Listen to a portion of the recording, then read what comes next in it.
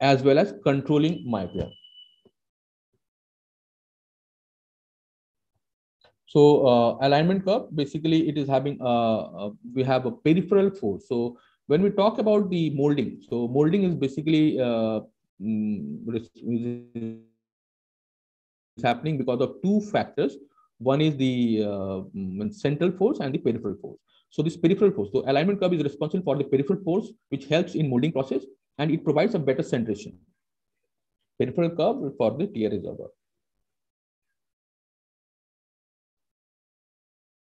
So this is the diagrammatic representation of how actually the orthokeratoconus works. So as I mentioned, so there is a central pressure, so one pressure, and the other pressure is the peripheral pressure. So the central pressure is given by the eyelid. So eyelid puts up central pressure, and it helps the hydraulic. It puts a hydraulic pressure, and the epithelial cells migrate from center to periphery. Then we have peripheral pressure. So this peripheral pressure is again divided into horizontal and vertical pressure. So ideally, the horizontal force, you can see, so this is a horizontal force, horizontal. So the force is going horizontally. So this horizontal force is ideally responsible for migration of the epithelial cells. I will explain you what migration. Basically, either we can migrate the epithelial cell from center to periphery because we have to stiffen the mid-peripheral region. Other way is that we can also migrate the epithelial cells from peripheral part to the mid-periphery. So ultimately, what is our goal? We have to increase this zone, right? Steep this zone. So we can do by two process. One is by the central pressure, and the other by the peripheral pressure. This peripheral pressure is basically the horizontal force is more responsible for the peripheral pressure. So here actually, and this basically the peripheral pressure is basically from the alignment zone. So this alignment zone is also very, very important for a better myopia control and correction. I will explain in my upcoming slides. So as I already mentioned, there are two curves, two designs. One is the XMJ lens and the XM lens. So XMJ is basically till -5 diopter. So what does the means? They have the unique XM curve to help with molding. This is a patented technology, XM design, and I will explain you that how it's different from the normal curves. Then the aspheric design, which is having enhanced peripheral force. So this enhanced peripheral force means to say that it provides more peripheral force from the horizontal side and helps in molding. And it also, as like others, it's responsible for the centration and stabilization of the lenses. Because of this XM design, XM curve, the effectivity of molding is very faster and for the longer period of time. So this here actually it helps to understand that how we can have a better control and correction with the design. So if it mold faster, so it can mold faster, so we'll have a better outcome. And if it can maintain longer molding, mean to say that all throughout the day we have a stronger myopic defocus force, then that means more the stronger the myopic defocus force, better will be the control. So suppose the mold in the morning hour, the myopic defocus is in the range of 8 to 10 diopter. But by evening or let's say in the afternoon, it reduces to 2 diopter. So that means if the myopic defocus is by 2 diopter in the afternoon, that means it is just behaving like a soft multifocal contact lenses. And soft multifocal contact lenses have the myopic defocus of 2 to 2.5 diopter, because that is the addition power which we are actually adding the lenses. So that means if the molding, if we want a better results for the myopia control, we need to have a design where the molding can be maintained for a longer period of time with a stronger myopic defocus.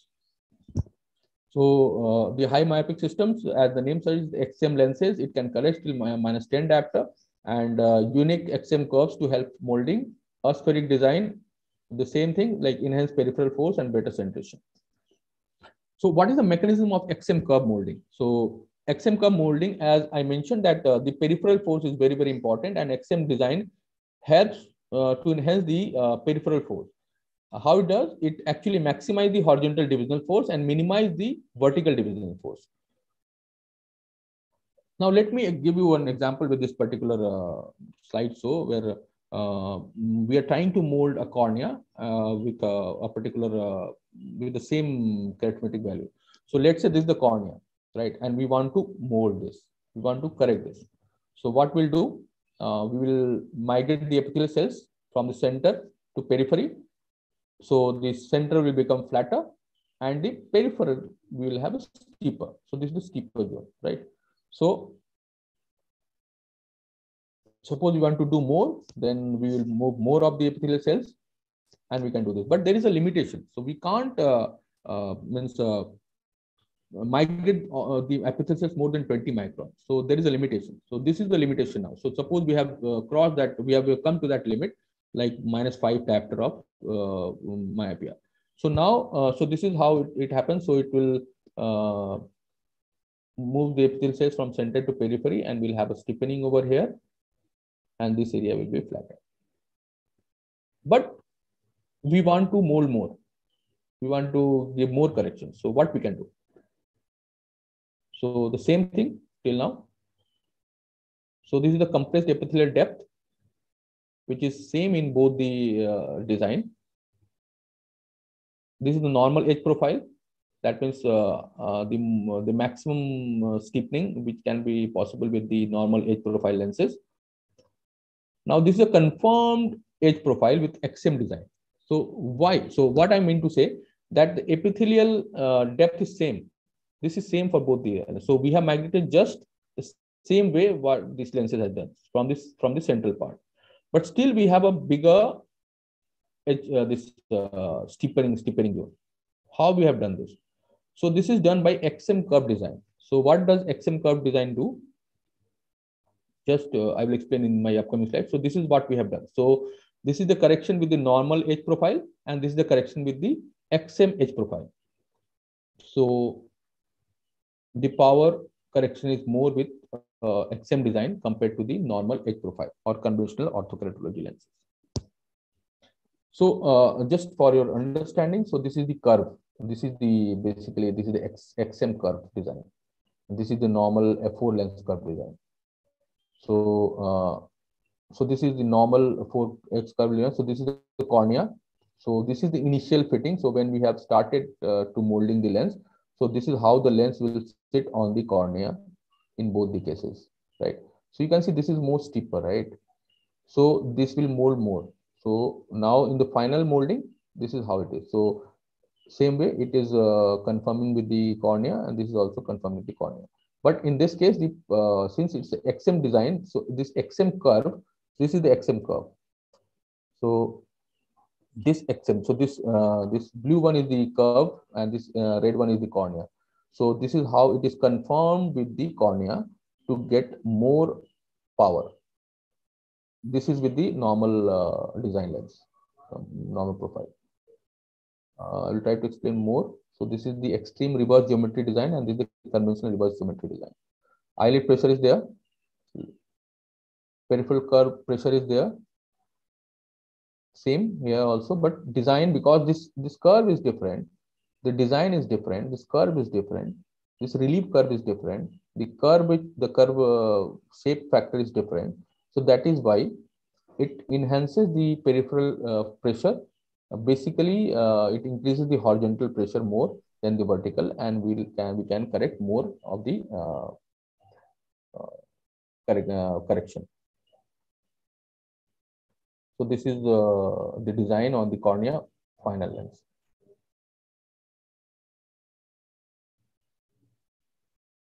This is how it is giving more pressure and trying to migrate these peripheral epithelial cells from center to periphery. So there are two. So the gist is that there are two ways of increasing the stiffness of the cornea. One by migrating the cells from center to mid periphery. So this is done by the normal RG profile lenses. The other way is that we use two factors. One, of course, the migration of central epithelial cells from center to mid periphery, and the other way is that migrating the peripheral epithelial cells from peripheral part to the mid peripheral part. So by this also we can increase the stiffness, and we can collect more diopters of myopia. So these are a few examples of how we have done. So So now we have understood. Do I have time now? So I'll try to finish as soon as possible. So orthokeratology, we know it's the best way of controlling myopia, but I mentioned in my previous slides that the range varies from 52 to 90%. So how we can actually have a better means control with the lenses, how we can increase the control. So we can increase the control by, of course, by having a better myopic defocus lenses. And I will try to explain how we can actually do that. So if you see the normal ratio between the myopia treatment zone, flattening of the treatment zone, and the steepening of the rim, that is the mid peripheral zone, it varies in the range of 1 to 1.5, means 1 to 1.5 diopter ratio. So 1 is to 1.5 diopter ratio. So suppose the flattening is by 3 diopter, then maybe the steepening will be by 4.5 diopter, let's say. So this is the ratio which is actually common with the orthokeratology lenses. And based on the study, we say that means whosoever is actually trying to do the ratio by 1.5 to 1 ratio, then the control will be in the range of 50 to 60%. And if we can increase the rim steepening factor, then we can have a better control. Why we can have a better control? As I already mentioned, that if we can increase the steepening rim, that means we'll have a more myopic defocus. More myopic defocus mean to say longer means myopic defocus in the waking hours. So the durability will be more, because anyway means it's a reversible process, right? So if the myopic defocus is still remains stronger in the night hours, in the evening hours, then of course the control will be better than the lenses which have a lesser myopic defocus. So that is why we have seen that soft multifocal contact lenses where the myopic defocus is only by 2 to 2.5 diopter, the control is in the range of 30 to 40%. That is the only reason. And that is the only reason why orthokeratology, since the molding, this myopic defocus is in the range of 8 to 12 diopters, that is why they have a better control than soft contact lenses. But if we can increase the the molding factor for longer hours, then we can have more better myopia control. So this is one example, like say 43 diopter of 42 diopter of flattening of the normal cornea. So target refraction is -3, focal lens design. So if you see the treatment zone, it's steepened flatter by 3 diopters, and this area the steepening is by 4.5. So the ratio is 1.5 diopters. So this is the normal ideal we can do. Here also molding is happening, right? So cells are migrating from central epithelial cells are migrating from center to mid periphery. Molding is happening. We can have a myopic defocus. We can have a better near vision, means distance vision with this lens. Everything is fine, but the ratio is only 1.5. The ratio of steep rim versus this treatment zone is only 1.5. Another example, here the ratio is 1.3 1.3. So see, okay. GOV has done a study, a retrospective study on 204 eyes, 102 cases with the average age, means with the average year of study is 5 years, like 5.46 years. So this study is done on 102 cases. That means 204 eyes with average study follow-up years of 5.5 years, right? So what they have found that the I just skip this. So they found that the control. So control is more with. So this is the control factor. So they have seen. So this is the initial means. So they have categorized in three things. So for the initial. So when the power is less than 2 diopter, we know that orthokeratology lenses. The results are better with the high diopter. Like if the power of the patient is having power of somewhere around more than 3 or 4 diopters, then the control is better. So that is with the previous study what we have learned in orthokeratology design. So initial 2 diopter and initial if the power is in initial 2 diopter, if it's more than 2 diopter, and then total. So this is the one factor they have considered. So power, low power, more power. And then the other factor they have considered is the age. Again, the age factor is very, very important because the progression rate is more in the smaller ages. So age less than 9 years, more than 9 years, and total. So if you see the control factor, so they have seen that if the power is less than 2 diopter, the control is in the range of somewhere around 68 to 69%. If the power is more than 2 diopters, then the control is in the range of 80%. And the total average is somewhere around this 75% in case of if the age is less than 9 years. If the age is more than 9 years, then the average is somewhere around 87%. Same in other way, the same study. This is the other way of representing the graph representation. One diopter progression in the initial before orthokeratology, and with initial less than 9 years of age, with less than 2 diopter, and with more than 2 diopter, and the total. So this is the same in the representation. So this is the study about this. So what we have found from this study that 87% of the orthokeratology, 87% of the control is possible with GOV orthokeratology lenses. And why it is so? It is because of this factor which I discussed earlier. So the ratio of GOV lenses because of this XM curve design is not in the range of 1.5 to 1.3. It's in the range of 2 to 3:1. One example, same like a high power. So we have tried to explain with the -7 diopter. Yeah, so the ratio you can see it's 2.3. This is the low power with -2.75 diopter. Again, you see the ratio is 3. Even in the low diopter also, the ratio is more than 1.5 to this to 2. It's actually so in this case you can see it's 3.6. So better the ratio, higher the ratio, better will be the control. And this is possible because of the XM curve design. So as I explained, this XM curve design is actually helping for a faster molding as well as to maintain the myopic defocus. That means it induces more myopic defocus with the XM curve design because of the alignment curve, which actually gives more horizontal peripheral force and helps to retain the myopic defocus for a longer wearing out. And of course, a better means more power. So more myopic defocus over here. So more stiffening of the cornea in the mid-peripheral region. So this is all about orthokeratology. I just want to conclude this with one more technology available in our armatorium, that is the soft contact lenses. This is a day wear lenses. This is not orthokeratology lenses, but this is again a very unique design. So this is a soft contact lens for myopia control, but this is not a multifocal contact lens. Just try to understand that this is not a multifocal contact lens. This is a different design altogether.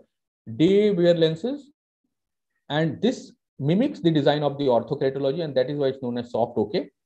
And it gives a peripheral rim. So the power, the myopic defocus is here also. It's same like orthokeratology, is in the range of 8 to 20 diopters. This is the design of the lens. So if you see, we have done a topography on top of the contact lenses. So this is with the contact lens. So this is the flatten and this is the steepening area. So you can see here. So this is again the myopic defocus is more. It's not like the multifocal contact lenses. If you do a topography with the multifocal contact lenses, you will not get this myopic defocus. You will get somewhere in the range of more than that with 2 diopters, right? So 2 diopter or 2.5 diopter. But here, if you see, the difference is more than 10 diopter, right? So 43 to 51. So 10 to 8 to 20, 12 to 20 diopter of difference is possible with the soft OK lenses. How this lens is designed? This lens is there is a flexor in the lens in the 360 degree. So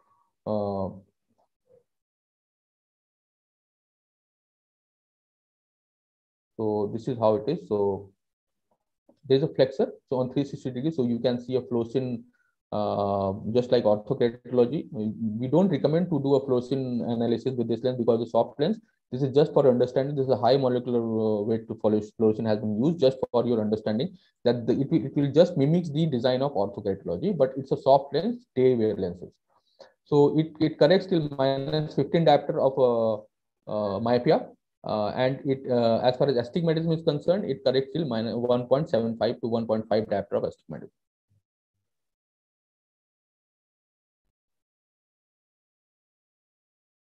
So few examples. So what are the benefits of soft okay lenses? Better comfort. It's a day wear lens. PBS multifocal contact lens means PBS technology. It simulates the orthokeratology, excellent centration, bigger optical zone. What do I mean by bigger optical zone here? That if the power increases, the optical zone can decrease. Like though orthokeratology, GOB lenses can correct till -10 diopter, even we have seen cases with -11 and -12 diopter also. But more the power correction is, the optical zone will become smaller, and that is why few patients can have a complaint of halos because of this. So optical zone will be smaller. But with soft okay lenses, this problem is solved. So they have a bigger optical zone for better far vision, and there's no complaint of halos and there. And it can correct astigmatism till -1.75. So this is a study based on meta-analysis study with soft okay with other orthokeratology lenses study. So we can see the axial length is better with this axial length control is better with soft okay lenses compared to the other orthokeratology study done by different researchers. Even with they have compared with the atropine also 0.05. Safety, this is just some pictorial representation. It's a 1 year safety, so you can see everything is normal. Cornea is very clear. So this is all from my side. I would again like to thanks for your patient hearing. I don't know, I make it easy or it's little difficult for you to understand, but I have tried to explain you the how orthokeratology works and what are the things we need to understand for a better outcome for myopia control. So thank you from my side.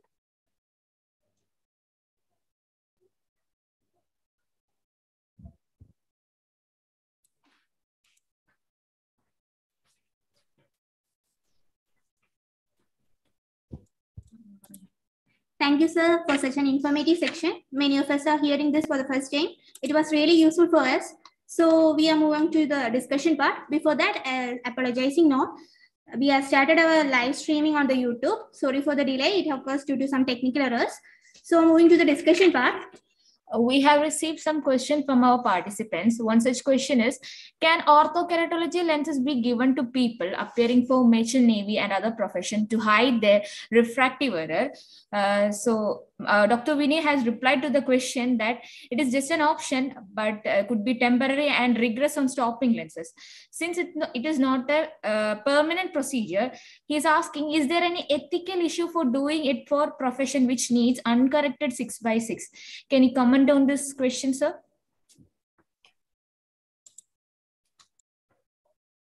You want me to answer this? Yeah, if possible. Or can Dr. Vinay? Okay. So rightly mentioned, ethically it's not promoted as for army, because of what the criteria as per their standard is that uncorrected vision. So anyway, this is a correction, right?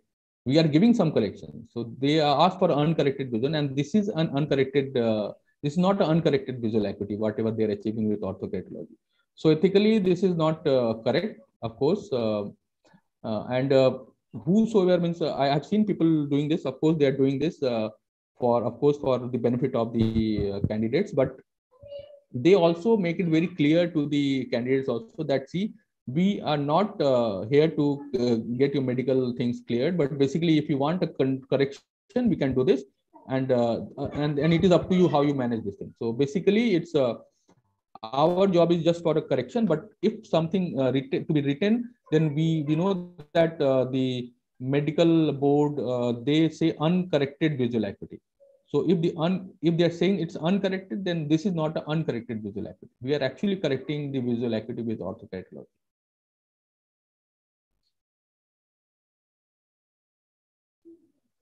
So I hope I am able to answer this. I absolutely agree with it. With you, it depends. We have to actually talk to the patients first, clearly what is the aim of the procedure before going ahead, especially in these cases.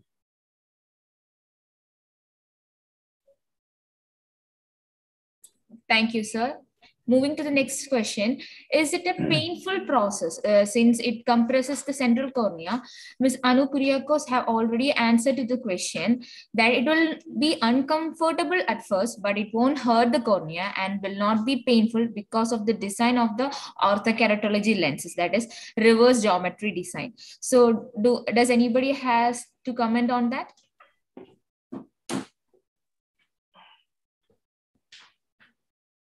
Or we can just move on to the next question.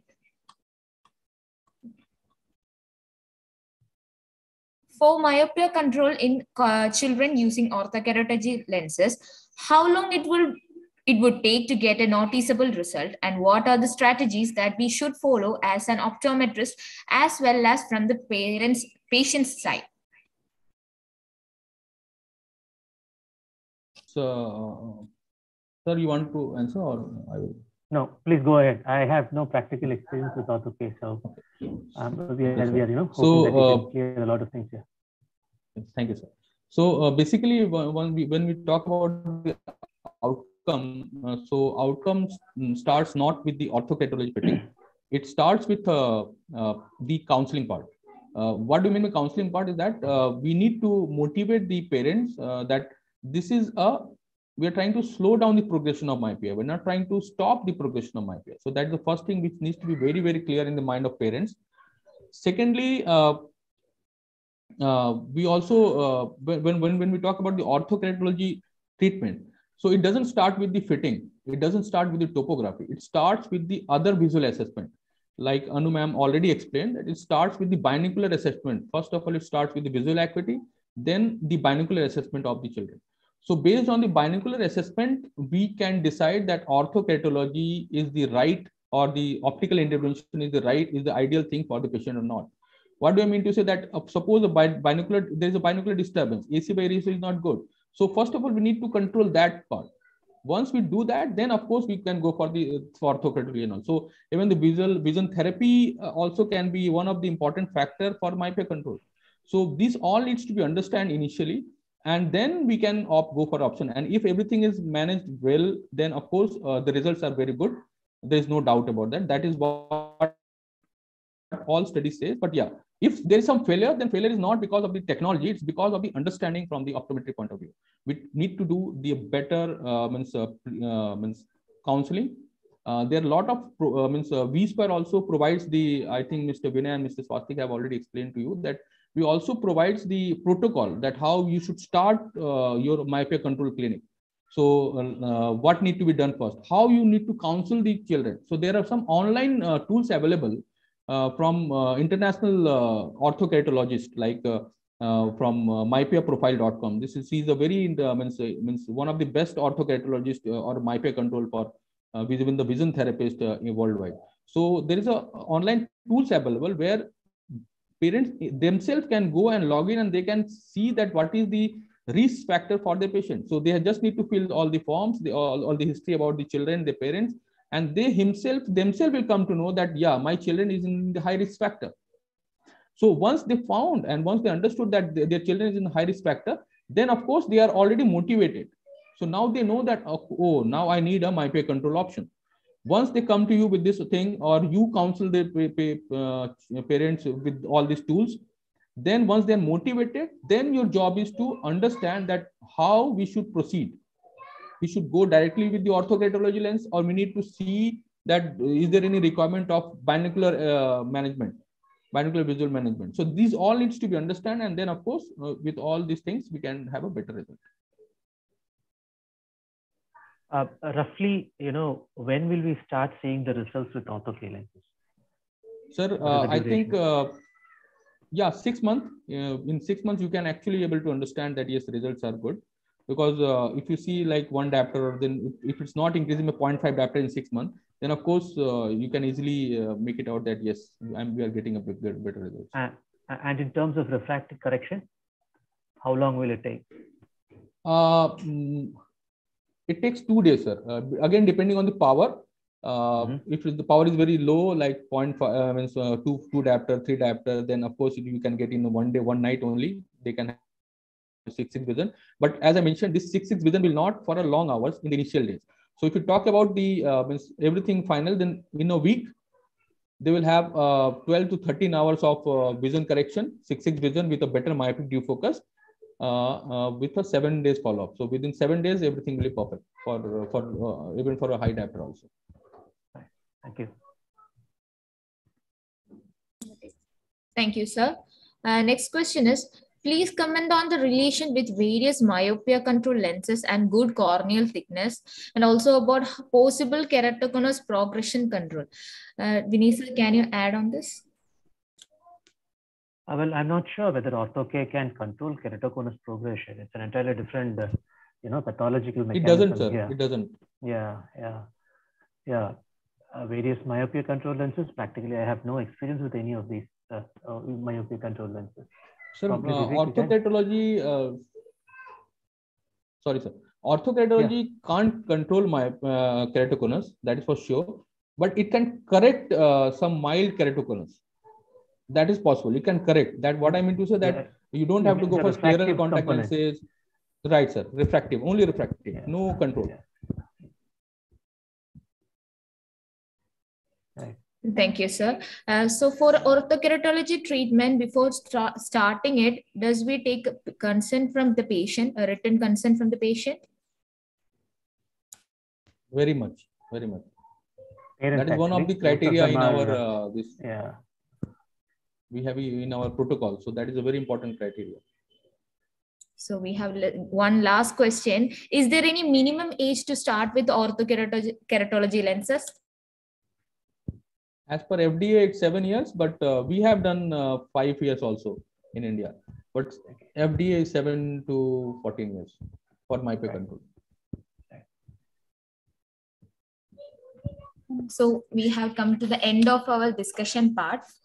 I have one small question. Okay. With ortho-K lenses, what is the quality of vision? Does it affect aberrations? Does it affect the contrast sensitivity? Any of those things?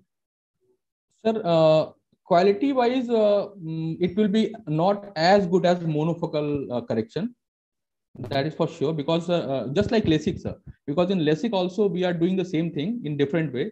We are creating a flap and then we are giving a mid-peripheral stiffening in the cornea. That is happening. Dimpening, we are doing dimpening. So the same, if you want to correlate the quality of vision with orthokeratology, it is just like a LASIK treatment. But of course there will be no dryness. But yeah, quality of vision will be like LASIK, not like monofocal correction or spectacle RGP correction. Thank you.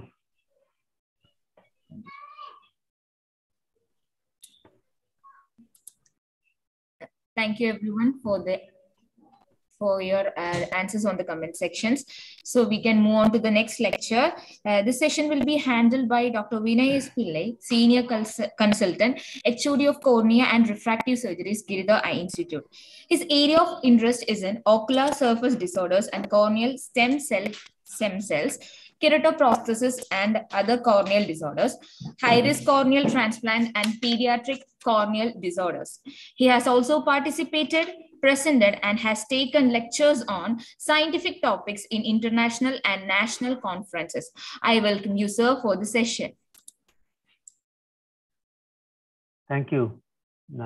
Thank you for having me here, and welcome everybody once again to this wonderful meeting organized by Giridhar Institute's Optometry Department.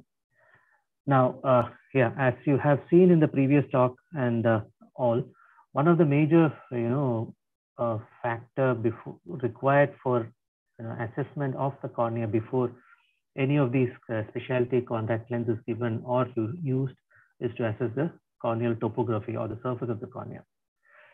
I mean, how do you measure the corneal topography? I'm sorry. Yeah, hope I'm audible enough. So these are the various techniques which are available. The simplest thing is the keratometry. Then came the Placido systems or Placido discs. Over a time, there have been, improvement in various techniques, and what has actually, caught on now or widely available is the Scheimpflug camera system, which gives excellent images. And what has actually changed is from topography, it has moved on to something called as tomography, which gives information about the whole anterior segment and not just the anterior surface of the cornea. So what does these machines measure? They measure various aspects to give an idea about the shape of the cornea. The radius of the curvature is one aspect, then the power of the cornea, and then the height. So what are the applications? Basically, more commonly used in screening corneal, or ocular disorders like ectatic disorders like keratoconus, PMD, or even contact lens warpage. It's refractive surgery pre and post, same in corneal surgeries too. If you're suspecting any cause of irregular astigmatism, in post-surgery suture removal or manipulation to get a smooth corneal surface, in very irregular cornea for IOL purpose calculation, this helps. And of course, today's topic in contact lens fitting, especially in special cases. Most common is for surgery, refractive surgery and corneal ectasia. These are the various machines available, and what I have access is to what is called as oculizer, which is actually a pentacam with a little software modification. So most of the discussion will be based on this machine, but then the basic principles in understanding any corneal topography is the same. Now, this is the most common picture which you see in most of the machine printers. This is called as a chord map. And when you see this, what are the things that you look for?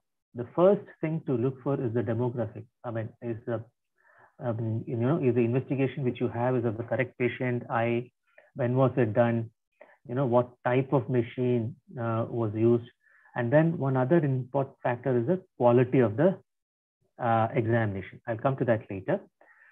Then you can see multicolored picture. What does these colors mean? If it is in the green or yellow zone, it means you are in the safe zone. But if it is hotter colors, it basically means like the red signal stop. It may not be normal. Relook deeper into these areas. And the cooler colors means it is a flatter or a lower in a curvature map. So if you see this picture and if you see the colors, you see bizarre arrangement of color, very steep areas here, very flat areas here. So is this really irregular? Is this abnormal? But then before you really assess that, look at what is called as a QS in pentacam and oculizer, which is a quality indicator. It is in red. You don't have to actually see what is written here. That is the advantage of oculizer and pentacam. It is flagged, color flagged. If there are no colors, it is normal. If there is red, it is abnormal, absolutely abnormal, and doubtful is yellow one. Now look at this picture here and look at the time here and see what has happened. This is after a blink. Okay, the whole surface is smooth and the quality has become normal and it looks much, much, much better, right? So that is one of the first things which you have to assess when you see a picture. Now, going to interpretation of maps per se. When you are given a map like this, what are the things to look for? You have to see what each picture means. The first thing to look at is the curvature map. Okay, when you see curvature, it means how much of the surface is curved or what is the dioptric power of the corneal surface. There will be numerical values given along with that. So look at this. And in this curvature map, what is to be looked at? Now, simply putting it, any topography is a study of symmetry. Okay, how symmetrical is the map? Symmetry between the upper half and the lower half of the curvature map. If you look here, it is practically very symmetrical in the upper part and lower part. Or symmetrical topography means it is practically a normal topo. Okay, then look at the values. You can see the same case here. The astigmatism is very normal. Then there is a K-max, which is the steepest point on the surface. All those are with the normal limits. So this is the second part to look at. First symmetry, then look at the values. Now, but before going into that, one very important thing to look at is what is the scale used. Commonly used is absolute scale, which means that one color always indicates one curvature. For example, here the yellow means 45 in all prints with the absolute scale, yellow will be 45. But then normalized scale is different. You can see it's the same, picture with different scales. So normalized scale is not routinely used because it is very difficult to understand and it is little difficult to compare. So look at the scale and then look at the symmetry and the pattern. You know about the bow tie. The common is what is called as a symmetrical bow tie, then round, oval, symmetric, irregular. What are this? This is actually a round pattern, then oval pattern of the anterior surface. This is symmetrical bow tie. This is actually a placido disc, and this is a pentacam one. This is a Schimfleck based. So this is a symmetrical bow tie, and this is an inferior steepening and a symmetrical bow tie with superior steepening. Just to get you, to understand what is meant by the patterns. And this is terribly irregular anterior surface. You can see how irregular the placido strings are in this picture. So these are some of the patterns you see. Now, once you look at the, this picture, curvature picture, the next thing to look is how does it compare with the other eye? If you see here, this is the right eye picture and this is the left eye picture. What do you see? The left eye looks like a mirror image of the other, right? So again, this is a normal feature and this is called as enantiomorphism. Okay, these are the small points which help you in saying that this might be a normal topo and there is no abnormality. Next thing in a, tomography is to look at the pachymetry map. Okay, so it usually has a dome shape from thin to thin, peripheral thickening, and you have the absolute values here and where is the location. So look at the thinnest point, it is 552. Anything above 500 for for the sake of discussion can be considered as normal, and anything below that should always raise a red flag. Now the next two maps are called as elevation maps. It's a little difficult to understand the concept of elevation. It actually means how much the cornea surface is elevated above a surface of reference. Now, how do you get this reference surface? The computer calculates it from the value of that particular corneal surface. It calculates a surface which actually fits best into that cornea. And then how much above this arbitrary surface is a 1 point or how much below it is. So this is a normal one. This is why I say it's normal, because this is a kind of hourglass pattern. This green areas mean this is where the best fit spear actually touches the surface of the cornea. The yellow, blue areas of the coolest colors indicate what are the areas which are below the surface, and the warmer areas means points which are above the surface. Okay. So this is a another printout from the packing map. From the oculi. So it's slightly difficult again to get the concept of this thing. What it does is it actually removes the central steepest area 3 millimeter and then calculates and best fit spheres to give the final output. So basically you have to understand that if it is green here, it is normal. If there is any yellow round in the lower picture, there is a suspicious of abnormality. And if this is red, the cornea being abnormal cornea is very high. And these lines are important because this is red line is what is the cornea, and the other three are normative data. So the red line should follow these dotted lines. If there is any abnormality or any sharp fall or raise, it is an abnormal cornea. What it means is that, or what it denotes is from the thinnest point, how fast the cornea is thickening towards the periphery. That is another value of normative value which you have to consider. And finally, this is the D value, again a statistical indices. You don't have to remember the number. If it is yellow, suspicious, red, abnormal. So this is in a nutshell how to read a topo. Now let's go to another case here. Now, if you see this picture, what is the first thing you do? Look at the patient. Okay, forget that, you have done that. The next thing is QS, quality, says okay, fine. Then come to the curvature map. What is the first thing you do when there is a curvature map? Is the color, any hotter colors there? No. Then look at the upper half and the lower half. How symmetrical are they? In this one, it is quite symmetrical. Look at the values here. How much is the astigmatism? Not much. Okay, how much steep is the cornea? 45. So this probably, and what is the shape here? It is a symmetrical, dumbbell shape. So probably this is a normal anterior curvature. Next, look at the Pachy map. I mean, again, colors are normal. What is the thinness? 530. Well, good cornea. And curvature, it is normal shape. The hourglass pattern in anterior and posterior elevation. So this is a normal topography, and again, this also is absolutely normal. We won't give much importance to this printout. Now, look at this example. Quality is good, but then see at the center, there is some hot color. So is it abnormal? What is the symmetry? Not much of a symmetry, slight superior steepening or superior widening of the dumbbell here. But then if you see the absolute values here, at the 5 millimeter zone, it is 44.4 and 45.5. Just about 1 diopter difference, practically normal. Mild steepening here, but astigmatism is also not very high. Steepest cornea, 45.9, 46, reasonably okay steepness. Probably it is normal. Now look at the Pachy map, quite thick cornea. Thinness is 598. And what is the elevation?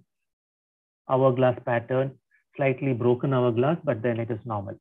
Okay, again, bad display is also normal. So this is another normal print. Now look at this patient, for instance. How will you read this? Quality good. How is colors good? How is the symmetry good? Pattern, symmetric dumbbell. So this is practically normal curvature, but then look at the thickness. How thick is the cornea? There is, there is redness there. Okay, so yes, it's a warning sign. Thinnest point here is 467, quite thin cornea, right? Now look at the elevation map, practically normal here. So is this abnormal? Is this, when you see thinning of the cornea, what do you think? Is it keratoconus? Well, there is no definite evidence from this picture to say that this is keratoconus other than the cornea being thin. So next comes the importance of this display. Again, this is also normal. So is this a normal cornea? With that single image picture, single eye picture, we would say probably this is a normal cornea, but thin. And look at the other eye. What do you see? It is actually the mirror image. Enantiomorphism is there. So we can brand this as a normal but thin cornea. Okay, the only problem is this eye may not be suitable for any refractive surgery purposes. Other than that, this is a normal cornea. Now look at this. Good quality but red print. Okay, very steep cornea. So is it normal or is it abnormal? How symmetrical is this? Very symmetrical, almost symmetrical dumbbell. Very steep cornea. Astigmatism is quite high. So is this keratoconus? Look at the Pachy map. Quite thin cornea, thick cornea. Thinness is 540. Again, look at the posterior and anterior and posterior elevation. Quite normal. So is this a keratoconus? Again, with this picture, it is difficult to say.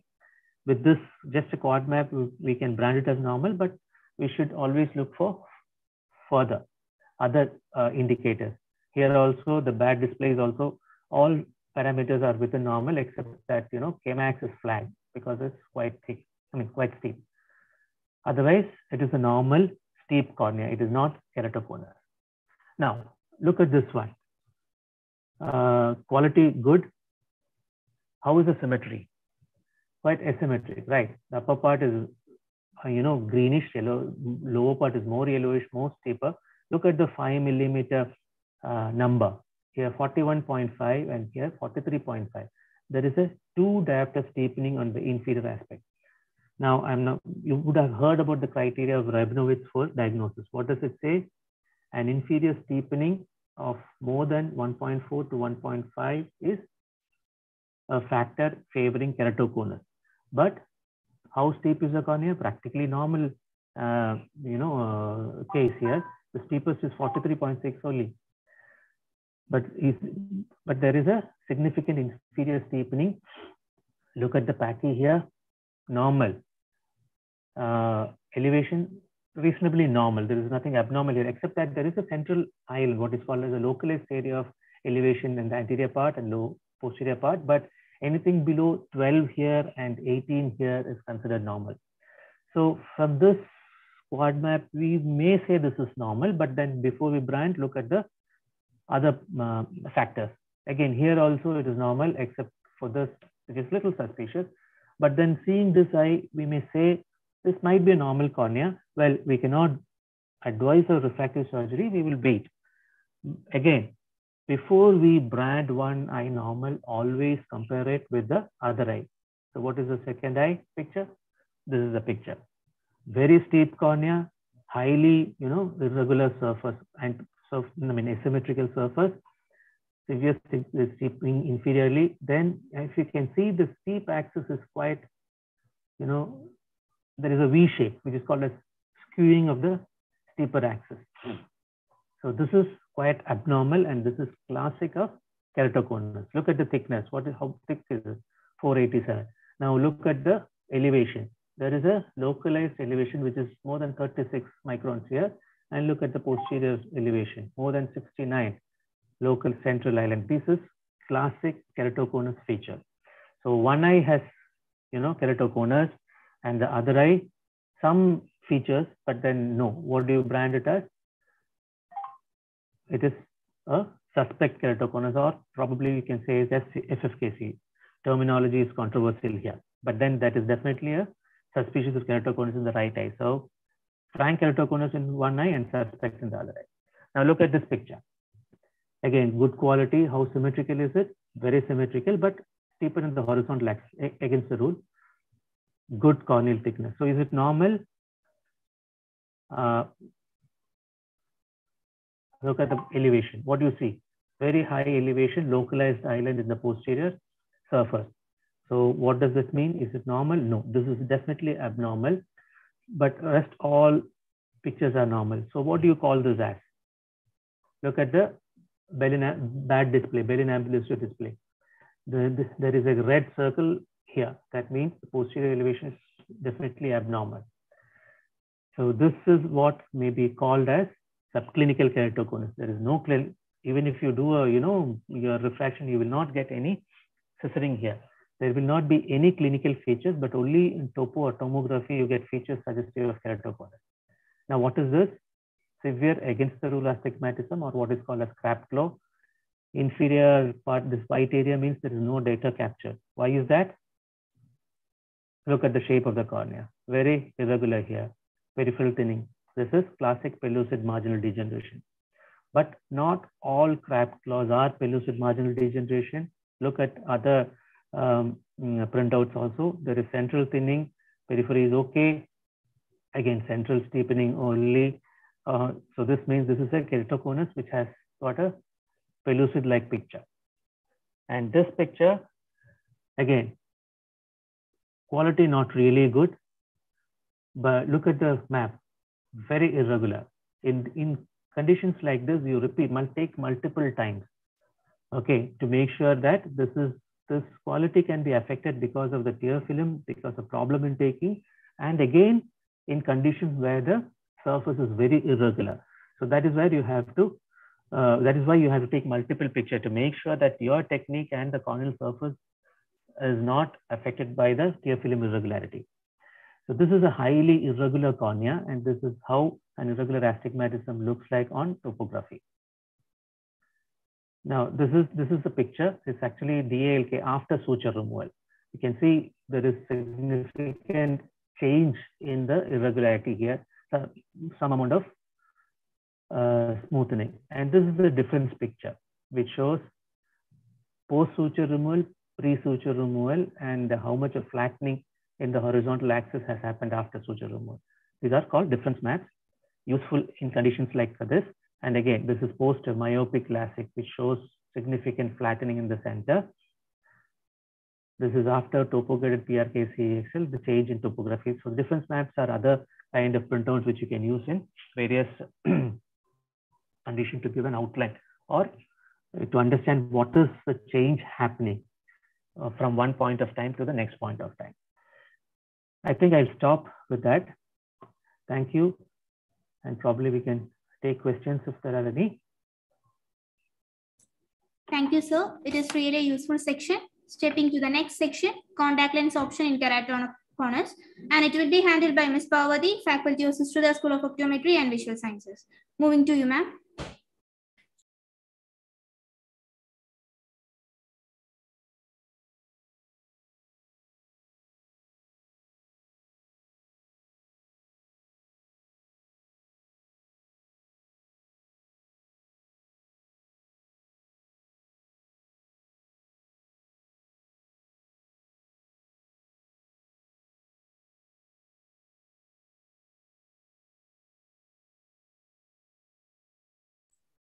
We can have a discussion after the end of the session, so feel free to ask any questions in the chat box.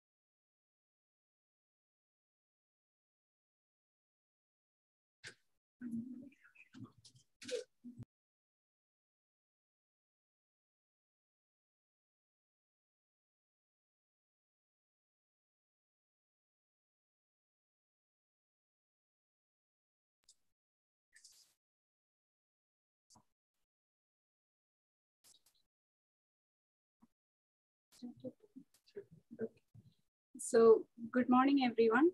Myself, Parvati Ara, faculty from Susruta School of Optometry, Giridhar Institute. So today I'm going to discuss about the contact lens options in keratoconus.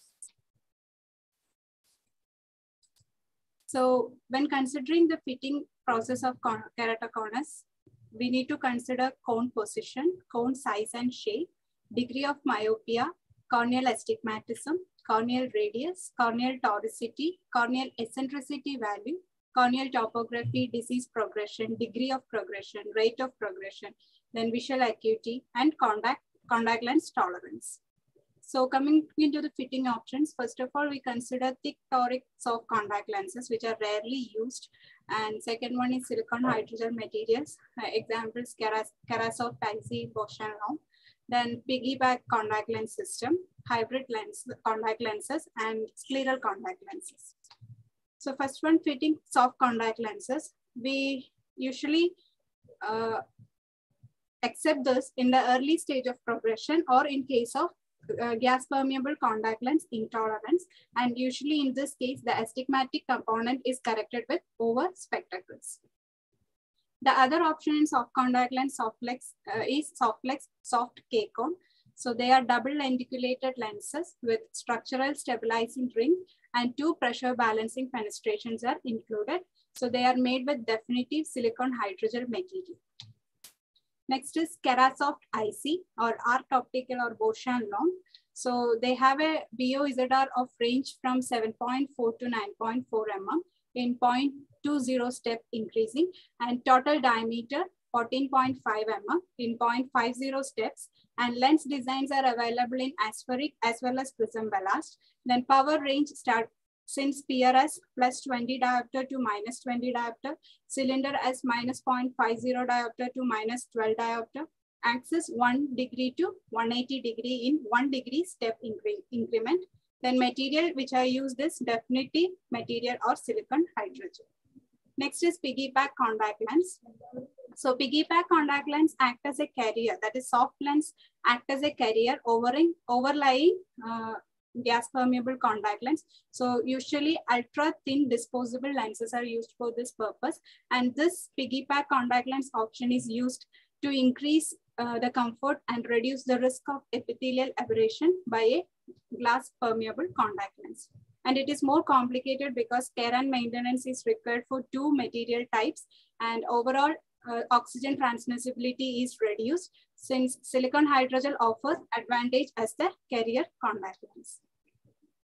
Next, piggyback contact lens design. The soft carrier designs comes in total diameter of range starting from 12.5 to 14.5 mm diameter. Central thickness of about 0.10 mm. Countersink is about 8 to 9.8 mm diameter, and BVP is available as plano. In optic or rigid carrier consists of a total diameter of 8 to 9.8 mm. BVP is available from -3 to -15 point diopter, and tri-curve designs are available also. Next is hybrid contact lens. So hybrid contact lens act as a soft and rigid design which combine to form a true one-piece contact lens. So it is suitable for early to moderate keratoconus cases, and only limited parameters are available, and they have relatively poor oxygen transmissibility due to low decay materials. So this is the picture of hybrid lens in situ.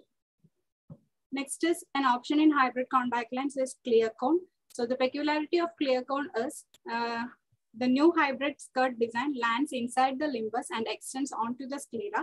It provides an optimized lacrimal lens or tear lens, and it, despite the location of cone, the visual axis is centered to optic axis, and wall design clears the vast majority of ectasias without bearing.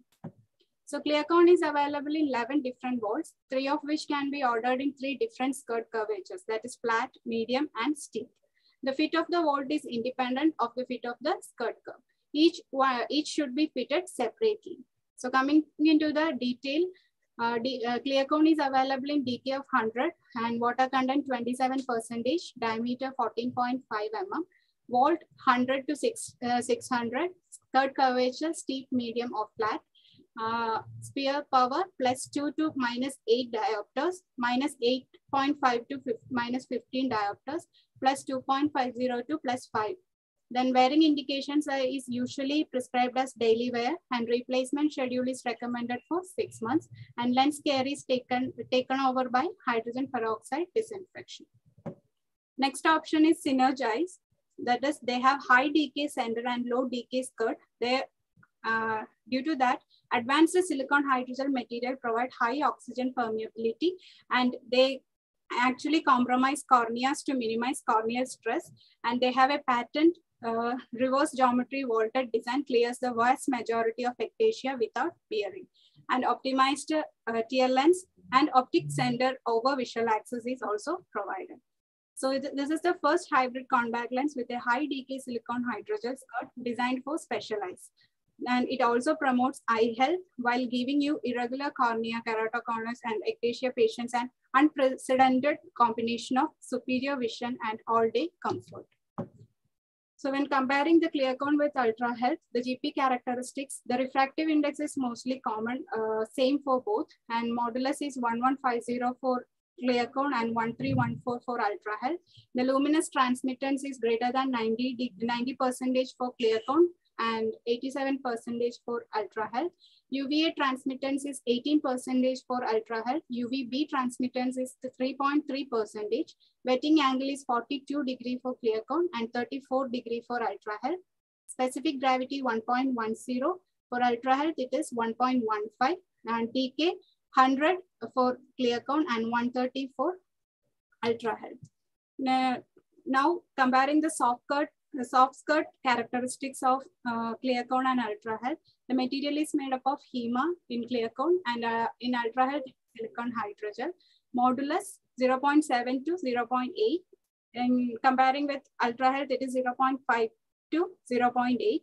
Luminous transmittance is 95% in clear cone and 97% in ultra health. Wetting angle in ultra health is 25 to 35 degree. Decay is 9.3 in clear cone and 84 in ultra health. Water content is 27% in clear cone, and in ultra health it is 32%. So this is the picture of different designs of Synergize in situ. So B indicates the base curve based design, and C indicates the clear cone design, and D indicates the hybrid, ultra health hybrid lenses in the eye. Last but not the least, the scleral contact lenses. They are the last option for advanced keratoconus cases. So it is ideal for intolerant, rigid contact lens wearers, regardless of the stage of the disease, and it helps to delay or avoid the need for corneal surgery. So this is the picture of scleral contact lens in situ. Thank you.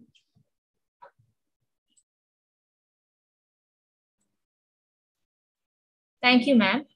Without any further delay, let's move on to our next section on visual performance and comfort with rose scale lens for keratoconus, handled by Ms. Jesla RV, Optometrist, Giridhar Eye Institute. People who are streaming live in our YouTube, drop your doubts in the comment section.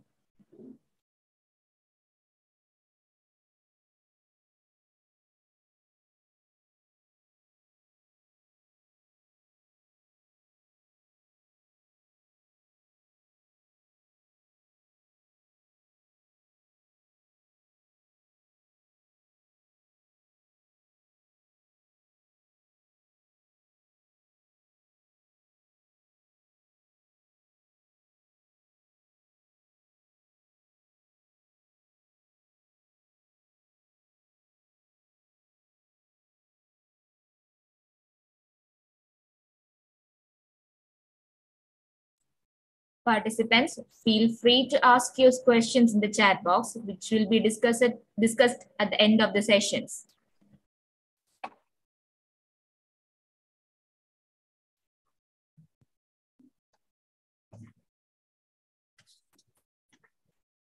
Good morning, everyone.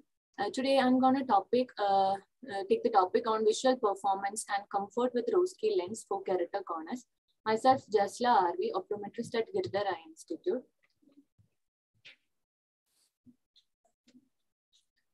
What is a rose scale lens? A highly breathable design in which the polymers used to allow oxygen to penetrate directly through the lens that reliably corrects refractive error, be it astigmatism, myopia, or hyperopia associated with keratoconus. The rose scale lens closely mimics the cone shape of the cornea for every stage of corneal condition. Its complex geometry can customize to suit each eye, thereby maintain good corneal health and maximize vision by setting the optic zone. What is the principle behind the rose scale lens? For each base curve that respects the apex of the cone and unique axial edge lift will be associated to it. That is a unique optic zone and a unique peripheral curve. This is the image that's showing a standard lens design, which has a larger optic zone with a deep pooling and lens optic zone optimized for the cornea size. Always the axial edge lift will be closer to the cornea. What are the historical milestones and rose scale lens? It was invented by Mr. Paul Rose, an optometrist from Hamilton, New Zealand in 1987. After testing 700 lenses and 12 different designs, he produced a set of 26 lenses from which all patients could be fitted. In 1990, he launched rose scale lens in New Zealand market, and in 1995, he gained approval from US Food and Drug Administration for sale in America. The major features of rose scale lenses, it is easy to fit using a simple systematic approach, and a simple and flexible edge lift system is available. Good aberration control, which act as aspheric optics, providing outstanding visual acuity, thereby reducing glare and flare. And the other feature is a minimum lens mass. Now let's discuss about the rose scale family of design. There are several designs in rose scale family. The first one is rose scale 2, and the second one is rose scale NC, that is for nipple cones, and rose scale IC, that is for irregular cornea, rose scale PG, that is for rose scale XL, and the rose scale XL. The rose scale lenses are unique geometrically designed contact lens. The design goal of the rose scale is to bring all focal points onto the retina at a single point, regardless of base curve, radii, or lens power, incorporate a specific eccentricity value in back optic zone. Then stretching the optic zone without changing the fit to create the desired results in improved vision and comfort. Now let's discuss each one of the designs. The first one is rose scale 2. It has a multi-spherical posterior design, the front surface aberration control that provides a superior vision. And in rose scale NC, that is for nipple cones, it is used for moderate, advanced, and any defined nipple cones. There is small aspheric back optic zone diameter that decreases as the base curve steepens. The rapid peripheral flattening from the back optic zone is very useful in this fitting of the ROSK2 NC. In case of ROSK2 IC, it is for larger areas of corneal distortion. The larger overall diameter, same as the ROSK2 systematic fitting approach. In the ROSK2 post-graft, that is PG, it is designed for post-operative recovery and for improvement in vision. It has multi-spherical posterior design with reverse curve geometry. The aberration control aspheric optics across the front and back optic zone radius. ROSK2 XL, it is the same as semiscleral design that provides stability and improved comfort in poor tolerance to corneal diameter lenses. It rests entirely on the cornea, just inside the limbus, and lifts over the sclera. Now let's move on to the topic, the indications of the ROSK2 lenses. There are primary and secondary indication. In case of ROSK2, it is oval keratoconus. The primary indication is it can be used for oval keratoconus. The secondary indication is early nipple cones. In the case of ROSK2 NC, it is used for nipple cones and advanced oval cones. In the case of ROSK2 PG, it is used for post-graft corneas, you know that, and the descended large oval cones, any post-corneal surgery, example LASIK or penetrating keratoplasty.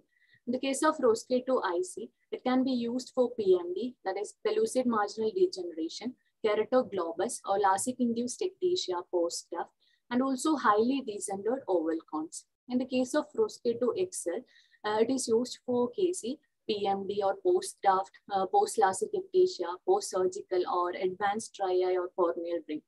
The secondary indication of ROSK2 XL is it is used for stability for sport or working environment or corneal GP intolerance, or in the case of piggyback. These are the images of cone types that is taken by a topographer. The first one is nipple cone. You can see the image. Centrally, there is a strip or hot color. So the recommended design in nipple cone, it is ROSK2, ROSK and ROSK2 IC. In the case of large oval cone, you can see the image right here. The recommended design is ROSK2, ROSK and ROSK2 IC, which is greater than 9.5 mm. And the pellucid marginal degeneration, the recommended design is ROSK2 IC, ROSK2 postgraft. And in case of keratoglobus, the ROSK2 IC and ROSK2 postgraft is also used. In LASIK-induced ectasia, the recommended design is ROSK2 IC and ROSK2 postgraft. And all this ROSK2 IC, that is for irregular cornea, is commonly used. Now let's discuss about the parameter range of ROSK2 lenses. There are several parameter range in base curve and diameter, also in the edge lift system. So the base curve of ROSK2 and ROSK2 NC range from 4.2 to 8.10 mm. In the diameter range, it is about 7.5 to 11 mm in the case of ROSK2, and in ROSK2 NC, it is 7.6 to 10 mm. The edge lift of ROSK2 NC and ROSK2, there is standard steep fit, standard flat fit, and also standard. More lifts are also available. We can choose it in a way of 0.5 step. Okay. Then ROSK2 IC and ROSK2 PG. Their base curve range starts from 5.2 mm to 12 mm, and the diameter range is about 9 to 12.5 mm. In this too, we have a standard, double standard flat and double steep. More lifts are also available in 0.5 increments. In the case of ROSK2 XL, it is available in 5.6 to 9.6 mm, and also the largest diameter like 13 to 16.6 mm. Okay, the power range is available up to plus 40 to minus 40, and 21 options are available in 0.5 steps. The power varies with the material. In case of ROSK2 or ROSK2 NC, power always varies with the material. This is the illustration of available edge lift. In the case of ROSK2 and ROSK2 NC, 85% of all ROSK2 lenses utilizes either a standard or standard flat or standard steep edge lift values. Okay.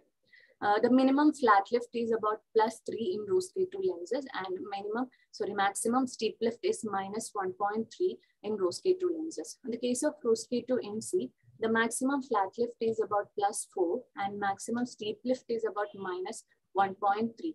In the case of ROSK2 IC and PG, edge lift from plus 3 to minus 3 are available that we can fit for all the patients.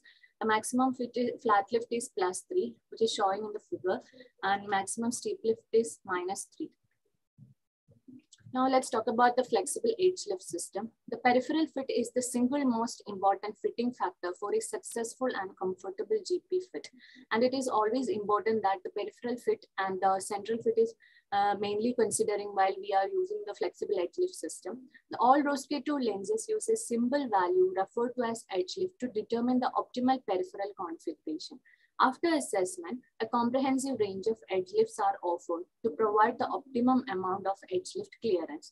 The final lens is always automatically compensated, and when we change the edge lift, it does not affect the central fit. These are the image showing the optimal edge lift. In case of an optimal case, the fluorescein band is up to 0.5 to 0.7 mm with no excessive lift or peripheral seal at any point. This is the first image showing optimal edge lift. And when the fluorescein pattern indicates edge lift in excess of 0.5 mm to 0.7 mm, we need to choose a standard steep edge lift value in this case. Okay, when the fluorescein pattern indicates an edge lift less than 0.5 mm to 0.7 mm, then the standard flat edge lift value is recommended in this case. There are also more options for Rosquet 2 lens. The advanced fitting options involve toric peripheral curves, asymmetric corneal technology, front, back, and bi-toric designs, quadrant-specific edge lift. In this case, extensive diameter and base curve ranges are available, and it fits most corneal shape, size, and stages of keratoconus because of its unique design. When you are starting to do a trial, we need to use a diagnostic lens. That is the only way to properly assess the correct fit and final lens power. We can use topical corneal anesthetic when you are assessing. If it is a new patient, better to do with the anesthetic drops. Otherwise, you can start without anesthetics. When selecting the initial base curve, keep in mind that the keratometer only measures the central 3 mm along the line of sight. So your first trial lens may not yield the best fit. So we need to do 2 or 3 trials. So determine the appropriate Rosquet 2 design for the corneal condition to be treated. That is the main point. According to the Pendicam report, we can select the design, which Rosquet 2 design is appropriate for that condition. The fitting overview involves step 1 is for base curve selection. Select the base curve that yields a central fit appropriate for the design. The step 2 is peripheral fit. Adjust the periphery to yield an even fluorescein band, 0.5 mm to 0.7 mm width. In step 3, the diameter is considered. Select the minimum diameter that yields good location and movement. In step 4, the location. Adjust parameters such that the lens hang off the top lid and is well clear for the lower limbus. In the step 5, the movement is noted. Adjust parameters to achieve movements on blink of 1 mm to 1.5 mm. Now let's see a brief case that presented in our clinic. A female with 28 years old. The purpose of visit was second opinion for cornea, and her main complaint was blurring of vision since 2 weeks, and consulted elsewhere, advised C3R, came here for a detailed evaluation and further management. The ocular history revealed that she is a known case of keratoconus patient with from last 1 year, and no history of glasses or contact lens, no other family history or allergic history. The ocular examination shows that her uncorrected visual acuity in right eye is 660, and left eye it is 624. Both the eyes shows a dull and scissoring reflex while doing the retinoscopy. The acceptance in right eye, they both done with trial and error method. In right eye, it is -3 sphere with -2 seal at 150. And in left eye, it is -2 with -2.5, 2.25 diopter seal at 160. And the best corrected visual acuity with the lenses, it is in right eye, it is 618 N6, and in left eye, it is 612 N6. This is the K reading of that patient. On slit lamp examination, noted prominent corneal nerves, thinning, Vogt striae, and Fleischer's ring. Obviously, they are the signs for a keratoconus patient, and consulted the doctor, and action plan was contact lens trial and review after 6 months for Pendicam and evaluation on progression of KC, then to decide on C3R. This is the pendicam report of that patient. The right eye shows a steepening in the lower area, like the base curve is 7.59 and the minimum maximum base curve it is 7.19. This is the left eye pendicam report. Patient came for the follow-up for contact lens trial. The trial done with RGP contact lens, which is a spherical RGP from Purecon brand. OD is corrected with a 7.5 base and diameter of 10.50 with -5 power. And in left eye, we used the trial 7.90 base curve, diameter about 10.5 and -5 power, the 100 DK lens. On the fit assessment, on the right eye, there was a slight edge lift and there is an apical test. Still, it is not that much good fit. And in the left eye, it is okay. With overcorrection of plus 0.75 in right eye, the vision improved to 6.9 N6, and in left eye plus 2.25, the vision improved to 6.9 N6. After the trial, the patient presented with complaint of irritation, watering, and photophobia with RGP lens, and vision also not improved even after alteration in base curve and diameter. So we advised for ROSK2 trial in next visit, and she came for ROSK2 trial after 2 weeks, and we have done trial with 7.7 base curve in right eye and diameter 11.20 with -6 power, and we taken the standard edge lift lens. The fit assessment was optimal. We have done 2-3 trials. After that, we have came to this final prescription, and the left eye OS 7.80 base curve and diameter 11.20. There is an optimal fit in the left eye too. With overcorrection, the vision improved to 6.6 N6 in both eyes, and the final prescription is shown here. We have choose the lens ROSK2 IC for irregular corneas that we can use for this kind of keratoconus, and the vision improved and comfort of the patient also improved. Patient was very happy and satisfied, and she insisted for ROSK2 IC in left eye also. And advised follow-up after 2 weeks with the lens on. Finally, when we are talking about the advantages of ROSK2, a smart design process that uses complex computer operations and special digital leads to craft each lens to the perfect shape to suit the patient. A highly breathable design. ROSK2 has a highly breathable design that allows oxygen to penetrate directly through the lens. Whether the condition is mild or advanced, ROSK lens can provide powerful vision correction. The other one is the option for customization. It can be custom designed for any eye by matching the specific corneal irregularity of the patient that we have discussed just before. Their ease of use. ROSK lenses are easy to insert, remove, clean, and care for. Compared to RGP lens, the success rate was very much higher in the case of ROSK2 lens. The ROSK2 lenses are a viable alternative in the visual rehabilitation of patients with the keratoconus in case of their comfort or vision. So ROSK lens plays an important role in patients with keratoconus. And that is the end of the session. Thank you. Thank you, Ms. Jesla.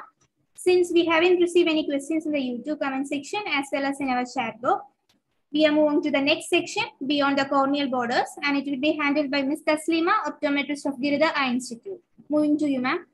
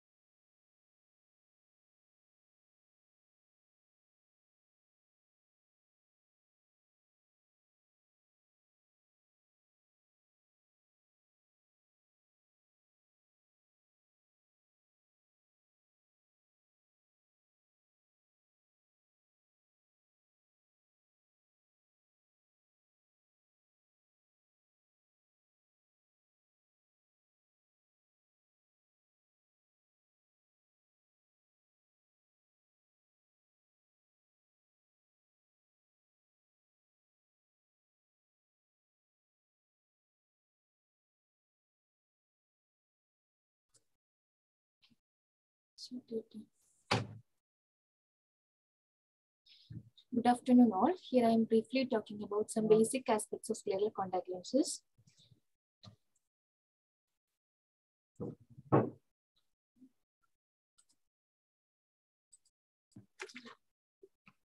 First of all, what are scleral contact lenses? Scleral contact lenses are large diameter GP contact lens that rest beyond the limits of cornea and extend onto the sclera. It traps a lot of fluid reservoir between posterior surface of the lens and anterior surface of the cornea. It has unique fitting and aftercare characteristics. The Scleral Lens Education Society introduced an internationally recognized nomenclature for describing scleral lenses based on its resting area on ocular surface. A lens that completely rests on the cornea is called as corneal lenses. A lens that partly rests on the cornea and partly on the sclera is called as corneoscleral lenses. And a lens that completely rests on the sclera is scleral lenses. It is again subdivided into mini scleral lenses and large scleral lenses. A lens with a diameter up to 6 mm larger than HVAD is mini scleral lenses. More than 6 mm larger than HVAD is large scleral lenses. Usually, corneal design has diameter range between 8 to 12.5. For corneal scleral lenses, it is 12.6 to 15 mm. And mini scleral lenses usually have diameter range between 15 to 17.9 mm. Large scleral lenses are larger than 18 mm in diameter.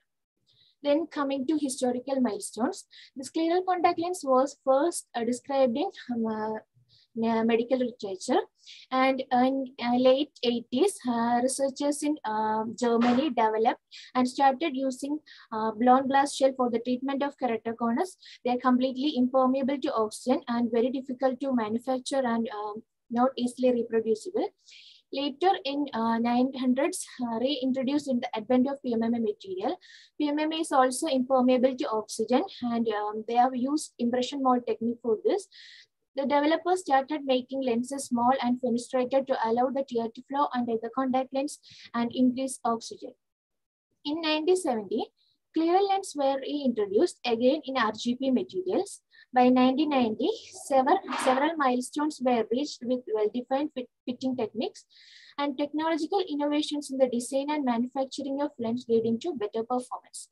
Then coming to lens materials, the scleral lens material evolved from PMMA, which has a diffusion coefficient of 0, to currently available high and ultra decay materials. For example, Boston Exo, Exo2, Menicon, Paragon, etc.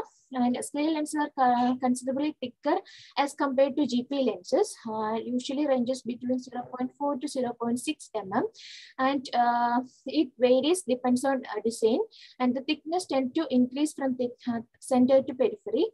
And a thicker lens would have lower decay, and most of the lenses are plasma treated to increase the wettability. Then how are scleral lenses different? Why do scleral lenses become more popular nowadays? There are some couple of reasons for this. Main reason is comfort. Scleral lenses are secured under the eyelids, which does not rub against cornea and eyelid, and it lands on the bulbar conjunctiva, which is less densely innervated as compared to cornea. And these have a larger diameter, so they are well centered and very stable. So if a patient complaining of frequent pops out of GP lenses, scleral lenses would be a better option for them because it prevents dislodging, and it has a larger optic zone, so it prevents vision from fluctuating. And these lenses are filled with non-preservative salines, so that keep the eye moisturized and lubricated all the day, which increases the wearing time. Then coming to indications, first of all, vision improvement, then ocular surface protection, then sports and cosmetic indication. Scleral lenses are mainly used to improve the vision and corneal irregularities. Corneal irregularities comprises primary corneal ectasia and secondary corneal ectasia. Primary corneal ectasia includes keratoconus, keratoglobus, and pellucidal marginal degeneration. Then secondary corneal ectasia includes post-refractive surgeries such as LASIK, PRK, and RK. And it also includes corneal ectasia resulting from a corneal trauma. Then scleral lenses can also be given for those with high myopia, hypermetropia, and aphakia. Then it has an important role in the management of ocular surface diseases, which includes any disorder of the tear film or abnormality in eyelid structure or function that could result in compromise to the ocular surface. It has a great impact on the management of severe dry eye conditions such as Sjogren syndrome, Stevens-Johnson syndrome, then limbal cell deficiency, ocular cicatricial pemphigoid, persistent epithelial defects, etc. because of the retention of fluid between the lens and the cornea. It also helps in the management of corneal. It also helps to it acts as a protective devices in corneal exposure such as the eyelid coloboma and the corneal nerve pulses. You can see here the first picture. In the first picture, there are significant corneal staining is there before I started wearing clear contact lenses. After 2 months of lens wear, the staining significantly reduced. Here, the scleral lenses can also be given for those with active water sports, such as water skiing, water polo, then diving, canoeing, etc. And those with exposure to dusty environment. The printed scleral lens can be given for improving cosmetical appearance in cases such as atrophic bulbae, then to reduce glare in conditions of aniridia and albinism. And cosmetically, scleral lenses can be given for ptosis also. A larger diameter, significantly vaulted scleral lens will increase the aperture size as shown in the picture. This is the picture of a Hollywood actor, Tom Cruise, who you have used scleral lens for protecting his eyes and enable them to open while exposing high-speed wind, as he was hanging on a fighter jet flying 5,000 feet above from the ground.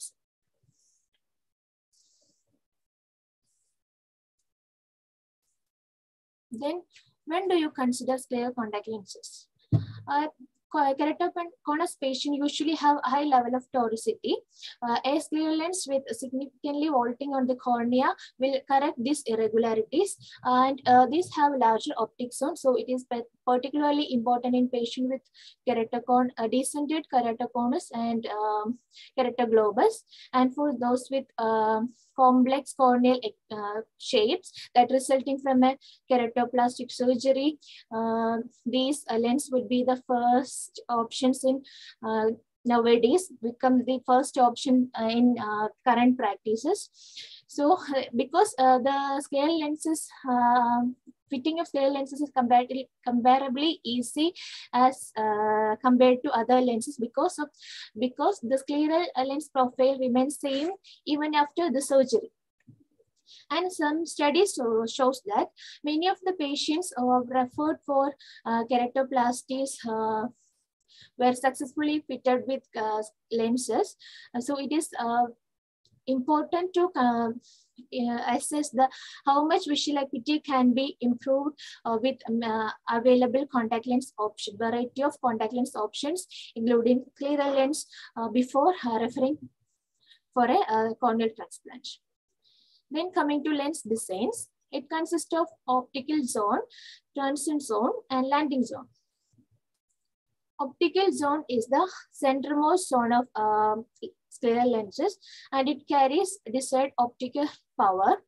And a front surface may be either spherical or aspheric. This aspheric design helps to reduce aberration to a higher level, and the back surface approximately aligned with the cornea. Then transition zone. The zone between optical zone and landing zone is transition zone, and it is also called as mid-peripheral zone or limbal zone. It determines the sagittal height of the lens. If we are changing the sagittal height of a lens, we are actually changing the transition zone without affecting optical and landing zone. Then finally, landing zone.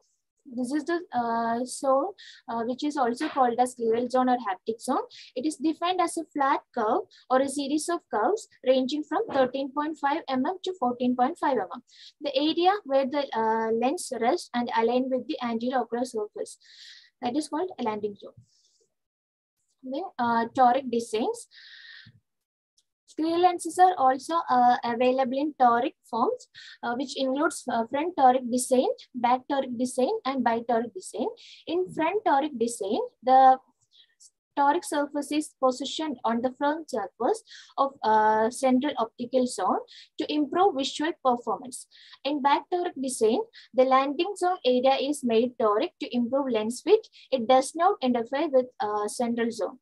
In bitoric design, it combines the fitting characteristics of back toric lens, back toric design with the optical benefits of front toric design. Then coming to disadvantages, the lack of specialist practitioners, then long fitting time, and greater expense and limited availability. That's all about my presentation, and the fitting of the lens will be discussed in the next session by Mr. Swastik. Thank you.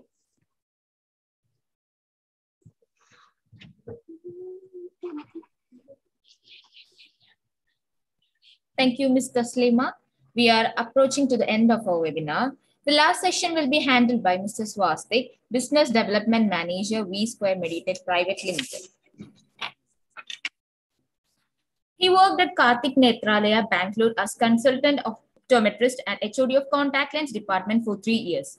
He also worked with Manicon Resolution as consultant optometrist for Roske and Manicon products, in charge for South Indian division for 3 years. Now joined with V Square Meditech Private Limited as business development manager for Aculens, GOV and Keratoconus products. Handing over to you, sir. A gentle reminder that we will have a discussion at the end of this session, and feel free to drop your questions in the chat box. Thank you. It was a good introduction. Welcoming everyone. This session is all about Keratoconus scleral lenses. Before I go into the details of fitting the lenses, I would like to introduce Keratoconus scleral lenses, which is from US. Aculens Laboratories are the ones which designs the lenses. Going into the detail, when we get the patients, when we get keratoconus patients, the first thing what we do the lens is to fit the lenses. Scleral lenses are always the better option. Why? Because it gives the outstanding comfort and the exceptional vision. How do that do? It increase the diameter is very large, and there will be absolutely no movement. It doesn't touches the cornea, and it always walls the cornea. It crosses the limbus, and it doesn't land on the limbus. So few important things before we start going into the fitting of scleral lenses. The very important thing is about clearing the limbus. None of the lenses should land on the limbus. It should go beyond the limbus, because landing on the limbus has its own complications. It can start edema, neovascularizations can happen, keratitis can happen, because the landing zone is on the limbus. The other important thing what we should keep in mind is about the diameter of scleral lenses, which should be minimum 4 mm beyond the HVID. So 2 mm in the nasal side and 2 mm in the temporal side. So the diameter of the corneal lenses has to be decided based on the HVID of the cornea. So it has to be nearly 4 mm beyond the limbus. So we also have a study which says that the scleral lenses are much better compared to the corneoscleral lenses or the miniscleral lenses available in the market. So why is scleral lenses more important? Because it clears the limbus. So the size of the lenses is very, very important. As again told, it should not land on the limbus. And again, it should be not very big, because it will be very uncomfortable for the patient. So it can also create conjunctival prolapse and other things. Sir, sorry for the interruption. I think the slide is not changing. Okay. We are still seeing the first slide itself.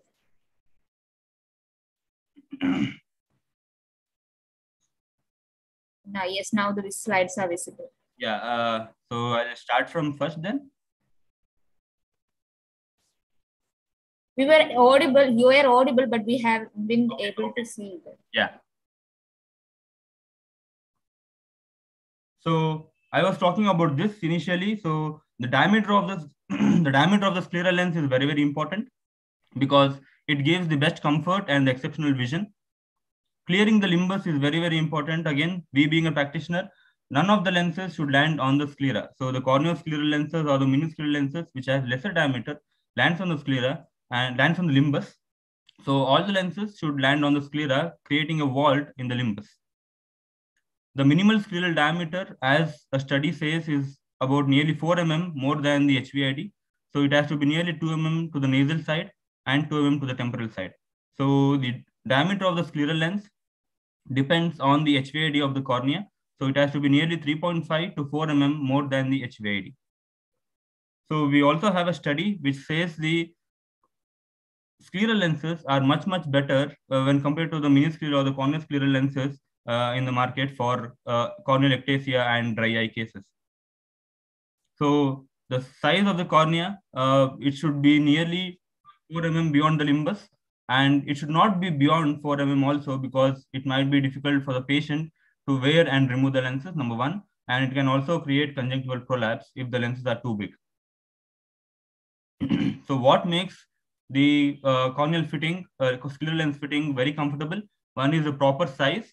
What we aim is for nearly 2 mm. I'm sorry to interrupt again. Your slides seems to be stuck and you are not in the, full screen mode.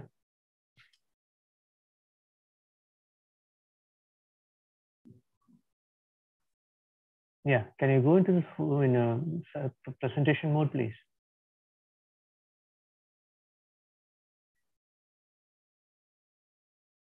Now it's fine, sir?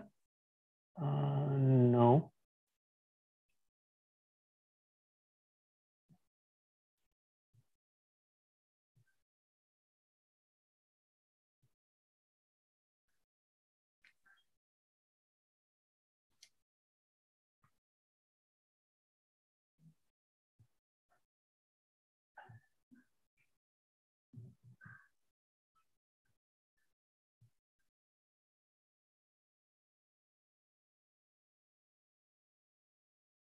Now? No, actually it has not gone into the presentation mode yet. Probably you can, stop sharing and reshare once more.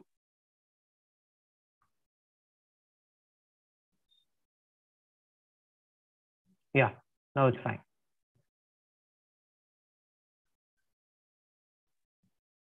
Can you try moving your slide? Just see if it is moving here.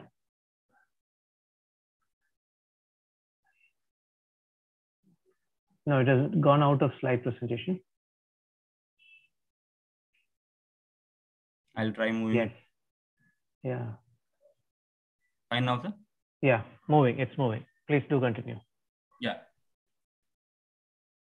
So the size of the scleral lenses is very important. So it should not land on the limbus. It should go beyond the limbus, and it shouldn't be too big also because it can create conjunctival prolapse. So proper size of the lenses is very important. 2 mm beyond the limbus to the nasal side and to the temporal side. So it has to be nearly 3.5 to 4 mm more than the HVID. The proper vault is very important. Nearly what we aim is for the 150 microns of vault in between the lens and the cornea. The proper edge, which should not blanch or it should not lift. So we don't see movement in scleral lenses. So what does Keracare do? Keracare have toric peripheries where the vertical meridian is steepened and the horizontal meridian is flattened. We also have front surface toric design where toric cylindrical parts can be incorporated. We have something called as limbal curve indicators, which clearly says where the landing zone is. So I'll come in detail to that. Multifocals are also available, the center distance and center near design. We can oblate the design by increasing or decreasing the vault because all these Keracare scleral lenses are designed with CAD and CAM technologies where we can technically tell what we require, like 50 microns, increase the vault or decrease the vault, whatever is needed.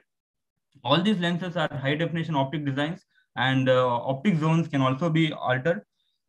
all these are on-point technology designs where any blanching in the particular meridians can be altered. Like we can also make the changes only at one particular meridian, or quadrant modifications are available, and also a full edge modifications are also available.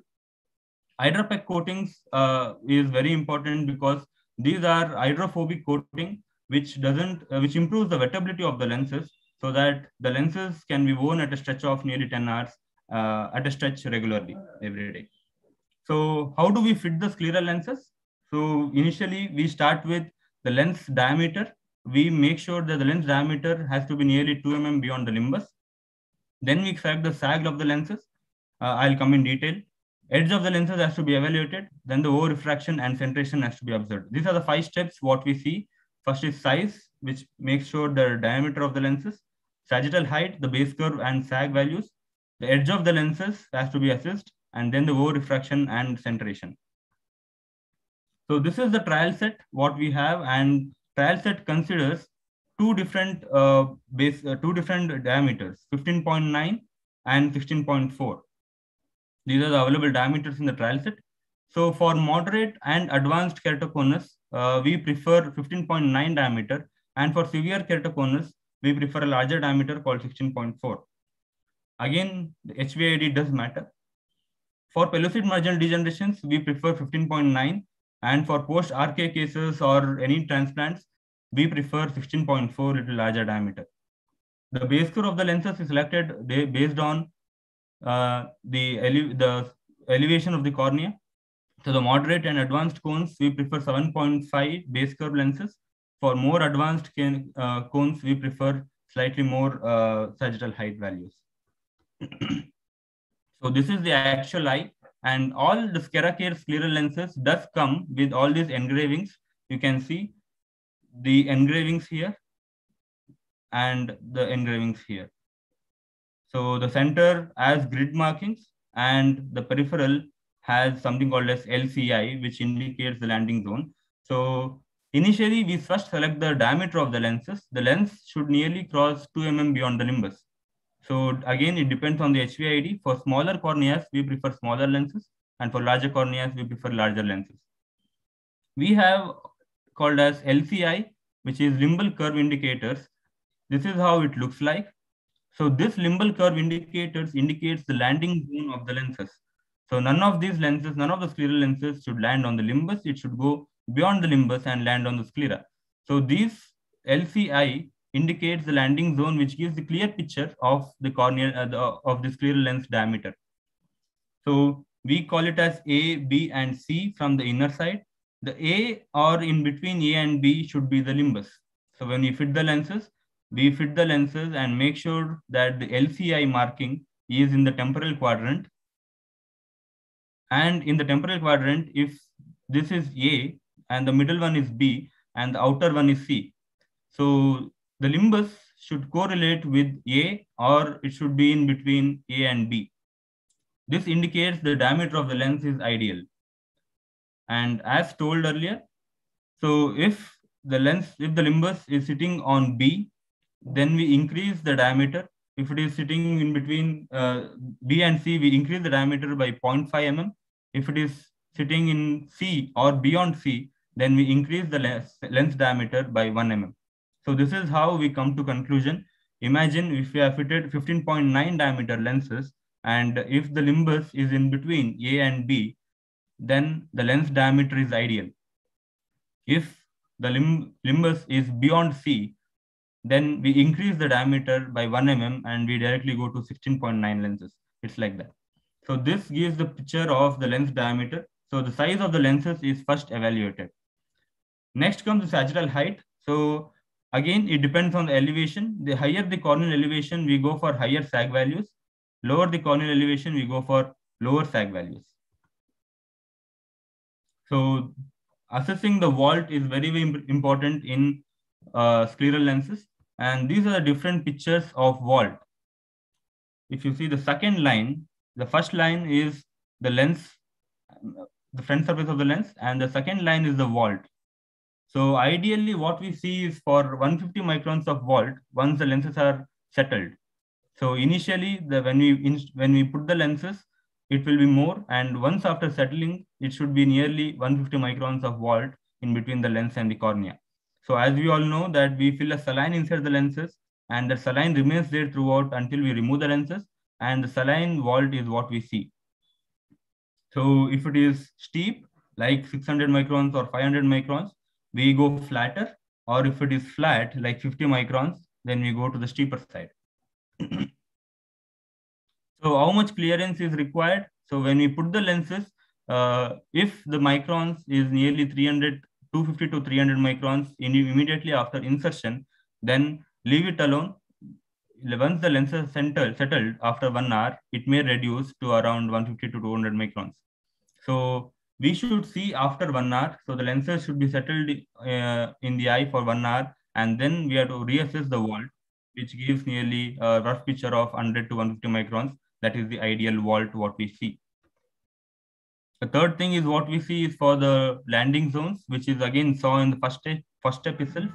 So the landing zone, it should not land on the cornea or on the limbus. It should directly go beyond the limbus. So the first picture, if this is the case, the landing zone, if you see, this is on the limbus.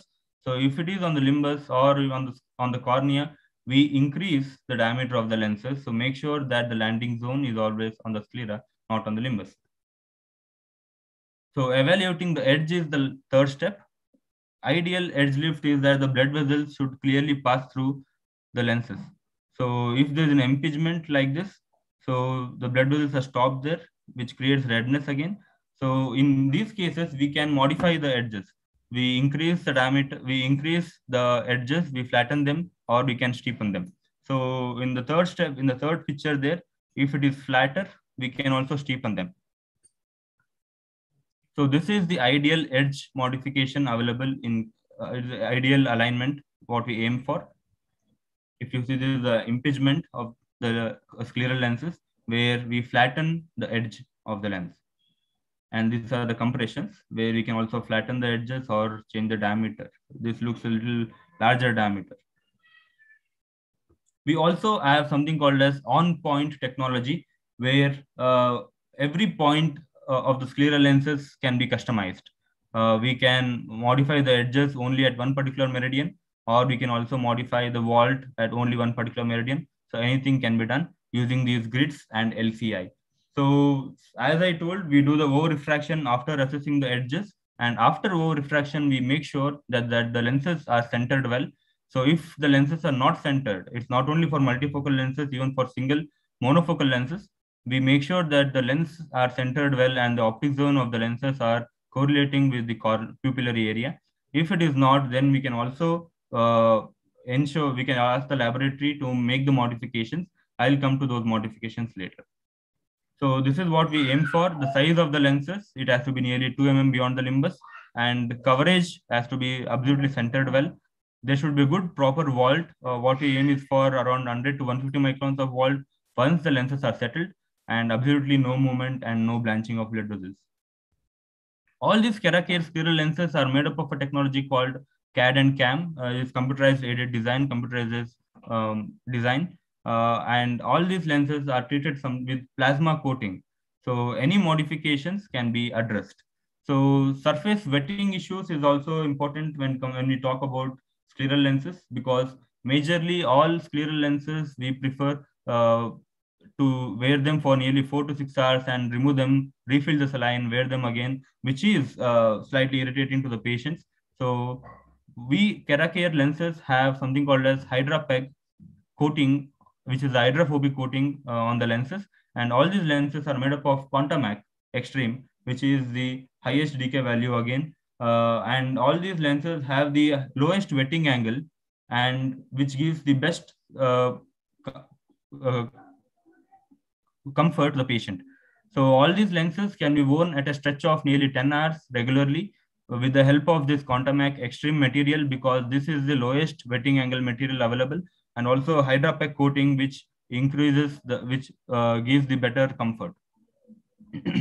So what does HydraPEG coating do? It increases the wettability of the lens. It increases the lens surface water retentions, which helps in minimizing the deposits and lens fogging. So this is the major technique which technology which none of the other lenses have, because all other scleral lenses preferred they do wear them for 4 to 6 hours and remove them, refill the saline and again wear them. With these lenses, with hydropec coating, that is not required. Patient can wear at a stretch of nearly 10 to 12 hours in a day at a stretch. Multifocals are also available with us, which means that the near multifocal aspheric designs and also the toric multifocals are also available. We have two multifocal variants. We have a center distance design and the center near design as well. This depends on the additional power what we prescribe. We also have something called as launched, which we launched recently, called as Keratoconus 3D lenses, which is free from design. It is also called as Maxim 3D outside India. So the specialty of these lenses are, all these lenses are made up of on-point technology where a simple fitting patterns are advised, and empirical fitting is also possible. We use Pentacam where upgrade is required using the Pentacam CSP design, and the software itself prefers what base curve, what diameter has to be fitted. So this is very helpful for the laboratory, where which also takes care of the scleral toricity as well. So any modifications like any 1 point modifications, each quadrant modifications, imagine if there's a blanching only at one quadrant, like 3 o'clock position, we can only modify at 3 o'clock position, where other designs, we have to modify all over the lens. We also have quadrant modifications where only 3 o'clock to 6 o'clock position can be modified. We can also alter the vault by increasing or decreasing at the center or in the limbus. So if the lenses are landing on the limbus, then we can ask to vault on the limbus. All these modifications can be addressed. We have something called as AccuVault, which helps in improving the comfort in pingucular cases or any bell formations in such cases. This is the design where the edge of the design will be completely customized according to the sclera. The scleral toricity can be addressed as well. And this is the study on the centration of the lenses. IOLs do decenter, and that creates a lot of aberration values. And when it comes to contact lenses are also slightly decentered, or it is out of the pupillary area, the optic zones. In such cases, we can customize using this on-point technology. Keratoconus 3D lenses can be customized with optic zones. We can increase the optic zone, or we can even make sure that the optic zone is on the pupillary area by addressing these grids. So this 3 grids formations, if you see the center, this part, there are 5 grids totally, and the center, the second and the third and the fourth is in between the pupillary area.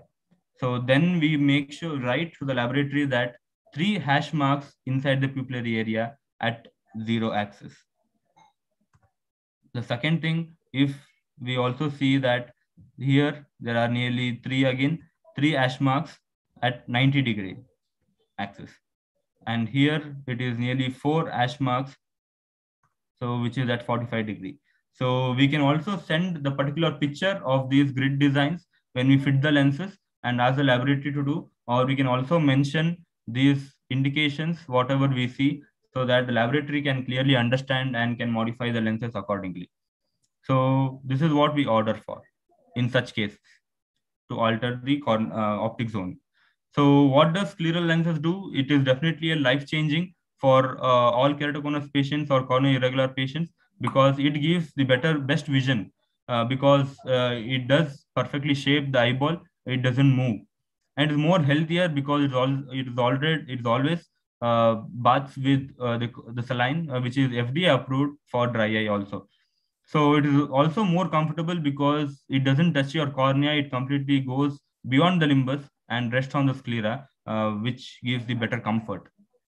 So this practice of contact lenses is very, very useful because it builds the person satisfaction and also the practice builder, which also makes the patient very loyal to you, which makes a difference for both patients as well as for us. Thank you, Giridhar Hospital, for having such a best presentation today. And this is from V Square. Thank you.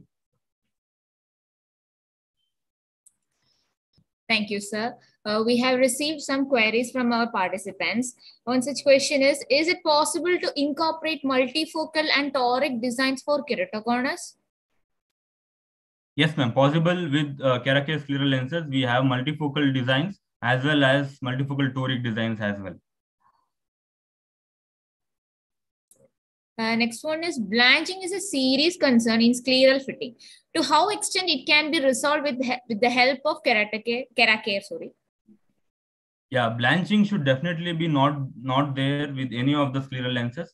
So Keracare has something called as on-point technology or customized modifications where we can flatten the edges or steepen the edges according to the requirement.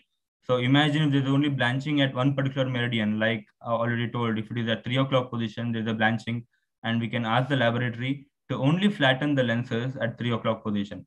So Keratoconus scleral lenses are designed with CAD and CAM technology, where quadrant modifications or point modifications or edge lift modifications can be done. We have one more question here. Most of the many scleral lens is advised for 6-hour continuous wearing schedule. But in case of Stevens-Johnson syndrome, it is for 2 hours. So what about Keracare? Yes, that's a very good question, ma'am. Yes, the lesser the diameter of the lenses and the material, this makes that the comfort also reduce. We ask the patient to remove the lenses frequently and refill the saline. But with Keracare scleral lenses in keratoconus patients, because of this HydraPEC coating and also the Quantamac material, which gives the better comfort and increases the wettability, we can ask the patients to regularly wear at a stretch of nearly 10 to 12 hours in a day. They don't have to remove them. In dry eye cases, we advise them for nearly 6 to 8 hours, they have to remove the lenses. So it is definitely much better than any other scleral lenses in the market. Thank you, sir. Now we came to the conclusion of this webinar. I welcome Ms. Asi Aman for the vote of thanks.